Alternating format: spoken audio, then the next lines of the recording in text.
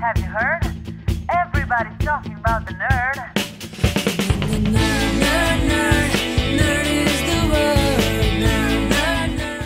Did you know?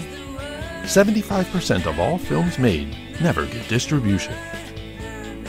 Thousands of films made every year go to film festivals, and then they vanish, never to be seen again. Some end up on YouTube or Vimeo. The rest end up being erased or in the trash.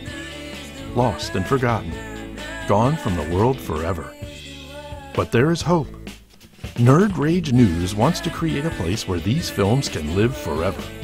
A repository of creation with no boundaries. A television station that will let you, the viewer, see films from around the world that would otherwise be lost.